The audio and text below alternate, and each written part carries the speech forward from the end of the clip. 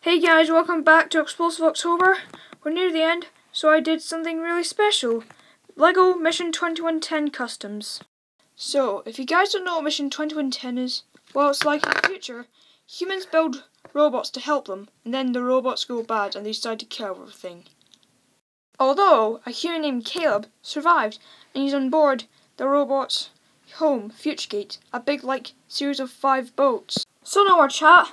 I'll just get on to the customs now.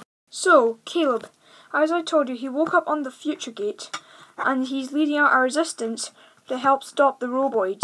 And as you can see, I used a, artist pen marker to add on the, headset that you can see on the side of his face.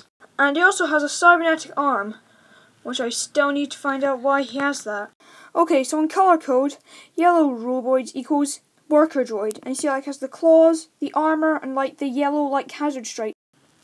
Okay, and also red roboids equals war droids, and you see I also added his phaser arm and leg armor. Alright, so the security droid, which is the silver one, has dark armor on his arms and bright armor on his legs, and also has a vaporizer under its head. Okay, so that's it. And yeah, Mission 2110 is a sci-fi game show for children, and it's premiered on CBBC.